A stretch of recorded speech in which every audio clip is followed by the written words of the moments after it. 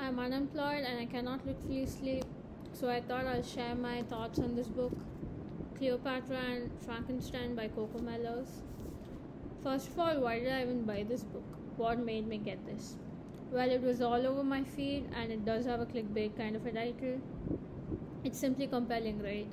When I got this book, I did look for its plot. I must say I thought it was going to be more about Cleo and Frank like the title implies. So Cleo's in her 20s, she's a struggling artist and also English. Frank's an older man, part of the high society of New York. They have a cute meet at their friend's New Year's Eve party. And then they marry within a few months of seeing each other. But it not only revolves around them, but also gives you way too much information, which I felt was unnecessary, about the lives of those people living around them. Like Frank's sister Zoe, Cleo's friend Quentin, then there's Eleanor and Andre. So basically Cleo's life's in shambles and she marries a dude who's like 20 years older than her. Can you call this a marriage of convenience? This isn't like any of the rom-coms. So basically Cleo's got some family issues and I'm not going to go deep into it. And Frank's an addict. So yeah, bickering happens. Also at the same time, Frank earns a good sum of amount that allows Cleo to live without any financial burdens.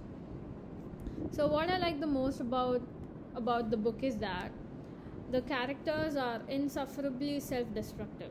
They are so unlikable and flawed. So I guess any girl in her 20s, rotting in her bed, who's literally got no will to do better in life, will fairly like this book. One could also say it's a story about a failed marriage. So this second onwards, this video is directed towards only the Sally Rooney fans. So coming to them, if you'll ask me if I felt her vibe while reading this, I'm not gonna lie, a teeny bit, yeah. So my personal judgment is that, Coco Mellors had a vision for this book, but she just failed to pull off something which is just, Sally Rooney's forte. Yeah. So to me, it's just another book for a trash read. When you want to read something light, you could go for this. Like, I would rate this a solid 3.5.